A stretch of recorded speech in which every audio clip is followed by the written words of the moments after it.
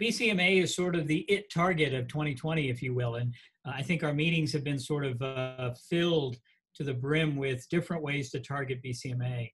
So belamaf is an antibody drug conjugate, and there are others that are in development as well. But the two other areas that I think we've seen more data than anything else is the bispecifics or the BiTEs. And AMG 420 sort of led the way in that early on, but has now given way to longer half-life BiTEs that are targeting BCMA. There are also bispecifics that have been reported by a number of different companies, which at the higher doses seem to have response rates of anywhere from 60 to 90%. And I think that is really exciting, especially considering in a refractory myeloma patient population, we've been worried about T-cell health as being a limiting factor for the efficacy of these bispecifics, and that does not appear to be the case in small phase 1 studies.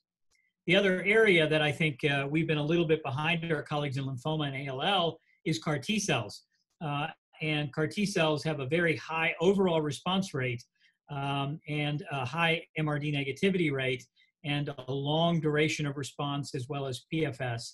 And the furthest along there is probably BB2121 or ide-cel, and we're hoping that ide-cel will be approved in the next 6 months based on the KarMMa study. But they're right behind it are other products that seem to have similar efficacy, and whether the PFS is actually longer, that's really how we're going to need to determine which of these CAR T-cell products are really optimal. One of the differences between myeloma CARs and CD19 CARs really has to do not just with efficacy, but with toxicity.